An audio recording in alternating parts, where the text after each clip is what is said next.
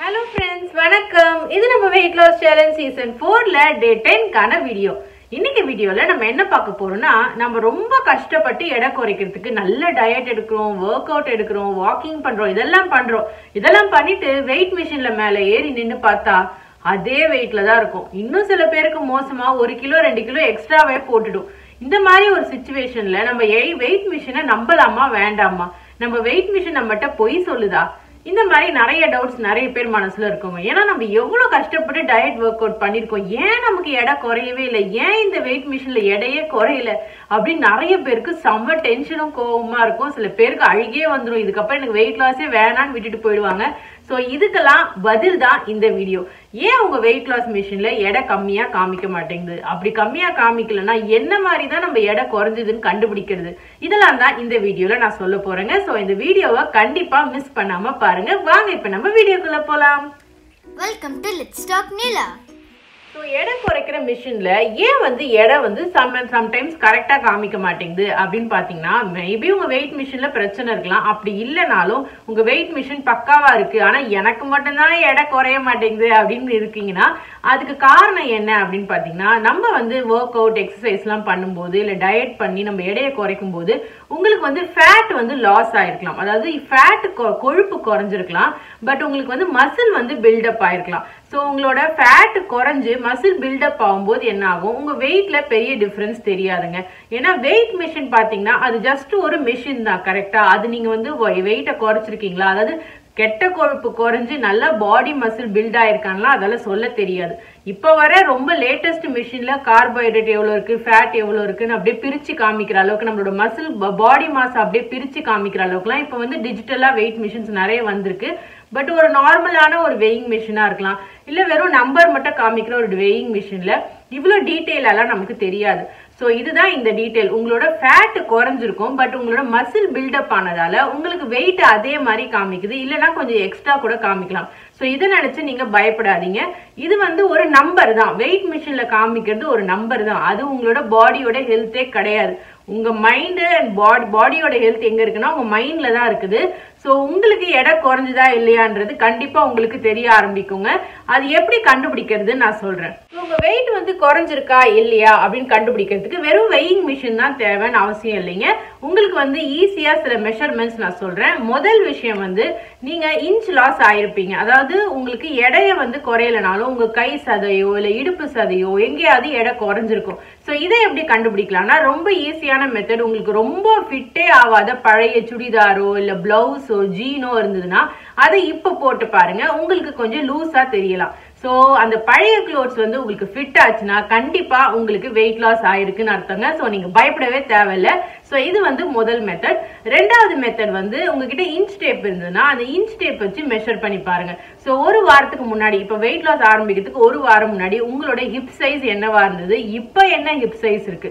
சில பேருக்கு இடுப்பு கிட்ட சதை குறையாம இருக்கலாம், பட் மேல குறைஞ்சிருக்கலாம், இல்ல தொடையில குறைஞ்சிருக்கலாம். சோ மொத்த பாடியும் டெய்லர் எப்படி நமக்கு மெஷர்மெண்ட் எடுப்பாங்களோ அந்த மாதிரி இன்ச் டேப் வச்சு மெஷர் பண்ணி எழுதிக்கங்க. எழுதிட்டு ஒரு வாரம் கழிச்சு திரும்ப அதே டேப் வச்சு நீங்க திரும்ப மெஷர் பண்ணி பாருங்க. அப்போ உங்களுக்கு 1 இன்ச் லாஸ் ஆயிருந்தா கூட சூப்பர் தான்.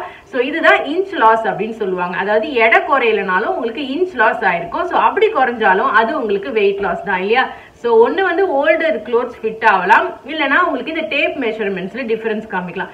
மூணாவது போட்டோ. சோ போட்டோ நீங்க முன்னாடி ஒரு 2 வாரம் முன்னாடி எடுத்திருந்த போட்டோக்கும் இப்பைக்கும் உங்களுக்கு டிஃபரன்ஸ் பார்த்தா கண்டிப்பா தெரியும்.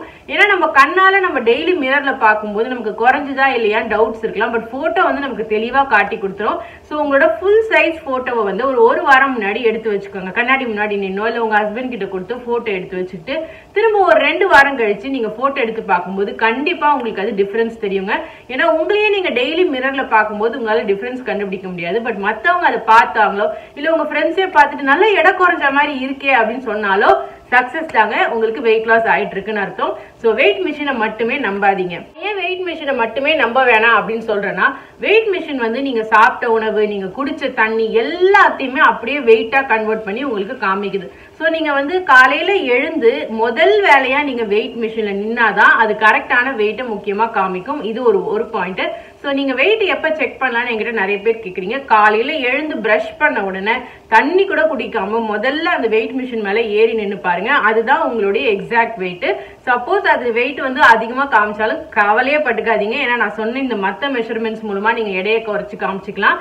அதே போல வந்து இப்போ உங்க வெயிட் மிஷின் கரெக்டா இல்லையான்னு செக் பண்றதுக்கு ஒரு சின்ன இது சொல்றேன், ட்ரிக் சொல்றேன். உங்ககிட்ட வந்து 2 கிலோல ஒரு பேக்கெட் இருக்குன்னு வச்சுக்கோங்களேன், அரிசி பேக்கெட்டோ பருப்பு பேக்கெட்டோ இருந்ததுன்னா முதல்ல நீங்க ஏறி நில்லுங்க. அது என்ன வெயிட் காமிக்குது நோட் பண்ணிக்கோங்க. அதுக்கப்புறமா அந்த அரிசியோ இல்ல பருப்பு பேக்கெட்டோட ஏறி நின்னு பாருங்க. அப்ப வந்து அந்த 2 கிலோ வந்து எக்ஸ்ட்ரா காமிக்குதா அப்படின்னு செக் பண்ணி பாருங்க. இப்படி 2 கிலோ எக்ஸ்ட்ரா காமிச்சதுன்னா அப்ப நீங்க கன்ஃபார்ம் பண்ணிக்கலாம் உங்க வெயிட் மிஷின் கரெக்டா தான் ஒர்க் ஆயிட்டு இருக்குன்னு. பட் உங்க வெயிட்ட மேபி அது தப்பா காமிச்சிருக்கலாம். ஏன்னா நான் சொன்ன மாதிரி நம்மளோட ஹோல் பாடியும் அது வெயிட் எடுக்குது. ஸோ உங்களுக்கு நல்ல ஃபேட் இருக்கா கெட்ட ஃபேட் இருக்கா இதெல்லாம் அது பார்க்காது. மொத்த பாடியோட வெயிட்டை அப்படியே உங்களுக்கு வெளிச்சம் போட்டு காமிச்சிடுது. ஸோ அதனால வெயிட் மிஷின் மட்டுமே நம்மளோட வெயிட் லாஸோட ஒரு கண்ணாடி இல்லைங்க, அதுவும் ஒரு கண்ணாடி, அவ்வளவுதான். ஓகேங்களா? ஸோ அது மட்டுமே வச்சு ஐயோ நமக்கு எடையே குறையிலையே, நம்ம வெயிட் லாஸ் பண்றதே வேஸ்ட் அப்படின்னு தயவு செஞ்சு நினைக்காதீங்க. உங்களுக்கு வேற சில விஷயங்கள் மூலமா உங்களோட எடை குறைஞ்சிருக்கலாம். அதே மாதிரி நிறைய பேருக்கு தொப்பை குறைஞ்சிருக்கான்னு செக் பண்ணிட்டே இருப்பாங்க. ஒரு விஷயம் ஃப்ரெண்ட்ஸ், நீங்க எடை குறைக்கும் போது ஸ்பெசிபிக்கா தொப்பையில மட்டும்தான் குறையணும் அப்படின்னு எந்த விஷயமே நீங்க பண்ண முடியாது. ஆப்ஸ் எக்ஸசைஸ் கூட ஓரளவுக்கு தான். அது எதுக்குன்னா நம்மளோட இடுப்பை வந்து நல்லா ஸ்ட்ரென்தன் பண்ணி அங்க தொப்பை குறையறதுக்கு ஒரு ஹெல்ப்பா தான் அது பண்ணுமே தவிர தொப்பை குறையறதுக்கு தனியா எந்த எக்ஸசைஸ் வெயிட் லாஸ் ட்ரிங்க் எதுவுமே கிடையாது. ஓகேங்களா? இதை வந்து எழுதி வச்சுக்கோங்க. நீங்க எங்க வேணாலும் எந்த டாக்டர் கிட்ட வேணாலும் கேட்டு பாருங்க. சும்மாவே தொப்பை குறையும் நிறைய அட்வர்டைஸ்மெண்ட்ஸ் கொடுப்பாங்க. பட் உண்மையிலேயே தொப்பை மட்டும் குறைக்கிறதுக்கு எந்த வித எக்ஸசைஸ் ஆர் ட்ரிங்கோ கிடையாது. பட் நம்ம மொத்த பாடி வெயிட் குறைக்கும் போது அதுவும் சேர்ந்து குறையும். ஸோ குறைக்கவே முடியாது நான் சொல்ல வரல, பட் அதை மட்டும் டார்கெட் பண்ணி நீங்க குறைக்க முடியாது. ஸோ அதுக்கு தான் இப்போ நான் என்ன சொல்றேன்னா, இப்போ நீங்க தொப்பை மட்டும் குறைஞ்சிருக்கான்னு செக் பண்றதை விட மேபி உங்க பாடியில தொட சதை குறைஞ்சிருக்கலாம், கையில இருக்கிற சதை குறைஞ்சிருக்கலாம், இல்ல முதல்ல ஃபேஸ்ல இருக்கிற ஃபேட் குறையலாம். ஸோ இது எல்லாமே ஜெனட்டிக்ஸ் தான். உங்களுக்கு எங்க முதல்ல ஃபேட் குறையும் அப்படின்றது உங்க உடல்வாக பொறுத்துதான் இருக்கு. ஸோ அதனாலதான் சில பேருக்கு வெயிட் லாஸ் ஆன உடனே முதல்ல வந்து முகம் காட்டி கொடுத்துரும், ரொம்ப ரொம்ப அப்படியே ஒட்டி போன மாதிரி இருக்கும், ரொம்ப டல் ஆயிடுவாங்க. சில பேருக்கு வந்து தொடையில நல்லா சதை குறைஞ்சிருக்கும், சில பேருக்கு தான் தொப்பை வந்து உடனே குறையும். ஸோ எல்லாருக்குமே வந்து ஒரு இடத்துல டிஃப்ரெண்டா குறையும். அதனால வந்து உங்களுக்கு தொப்பை குறையலன்னு ஃபீல் பண்ணாதீங்க. மேபி உங்களுக்கு வேற இடத்துல ஃபேட் குறையலாம், பட் கடைசியா உங்களுக்கு தொப்பையும் குறையலாம். அதுதான் இப்ப எனக்கே அப்படிதான். ஓகேங்களா? எனக்கே நான் எடை குறைச்சப்ப தொப்பை லாஸ்டா தான் குறைய ஆரம்பிச்சது. ஸோ அதனால நீங்களும் இதை ஞாபகம் வச்சுக்கோங்க. தொப்பை குறையலன்னு ஃபீல் பண்ணாதீங்க. வெயிட் லாஸ் பண்ணும்போது எங்க இருந்து வேணாலும் ஃபேட் குறையலாம், கடைசியாவும் உங்க தொப்பையும் குறைஞ்சிடலாம். அதே போல இன்னொரு காமன் டவுட் நிறைய பேர் கேக்குறீங்க, எத்தனை நாளைக்கு ஒரு தடவை வெயிட் செக் பண்றது, டெய்லி செக் பண்ணலாமா அப்படின்னு கேக்குறீங்க. ஸோ என்கிட்ட கேட்டீங்கன்னா நான் என்ன சொல்றேன், வீக்லி ஒன்ஸ் செக் பண்ணா போதுங்க. ஏன்னா நம்ம டெய்லி செக் பண்ணும்போது மேபி நீங்க முன்னாடி நாள் நைட்டு நிறைய தண்ணி குடிச்சிருப்பீங்க, அதனால உங்களுக்கு வெயிட் எக்ஸ்ட்ரா காமிக்கலாம். இல்ல முன்னாடி நாள் நல்லா சாப்பிட்டுருப்பீங்க, அதனால எக்ஸ்ட்ரா காமிக்கலாம். ஸோ இது எல்லாமே வந்து நம்ம பாடியோட அன்னன்னைக்கு தேதிக்கு ஏற்ற மாதிரி மாறும். ஸோ வீக்லி ஒன்ஸ் செக் பண்ணீங்கன்னா ஓரளவுக்கு உங்களுக்கு கிளியரா தெரிஞ்சிடும். ஏன்னா ஒரு கிலோவாவது டிஃபரன்ஸ் காமிக்கும். இல்லைன்னா நீங்க வந்து டெய்லி செக் பண்ணி ரொம்ப மனசே வெறுத்து போயிடுவீங்க. சார் 1 கிராமாவது குறைஞ்சிருக்க கூடாதா அப்படின்னு நீங்க ஃபீல் பண்ணிட்டே இருப்பீங்க.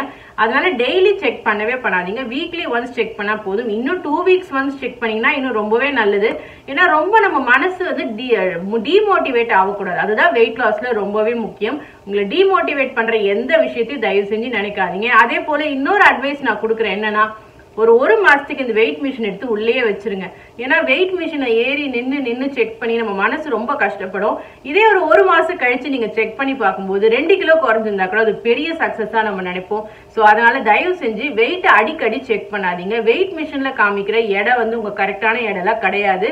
உங்களோட உண்மையான எடை எது அப்படின்னு பாத்தீங்கன்னா உங்க மனசுல தான் இருக்கு. நீங்க இப்ப ரொம்ப தெம்பா ஃபீல் பண்றீங்க, இன்னுமே உங்களால எக்ஸ்ட்ரா நிறைய நடக்க முடியுது, இன்னும் நல்லா க்ளோத்ஸ் எல்லாம் உங்களுக்கு லூஸ் ஆன மாதிரி தெரியுது, உங்க பாடியே லைட்டா நீங்க ஃபீல் பண்றீங்கன்னா கண்டிப்பா அது உங்களுக்கு வெயிட் லாஸ்ல ஏற்படுற ஒரு சேஞ்சஸ் தான். இந்த சேஞ்சஸை வச்சுட்டு நீங்க இன்னும் நல்லா மோட்டிவேட்டிங்கா உங்க வெயிட் லாஸை தொடருங்க.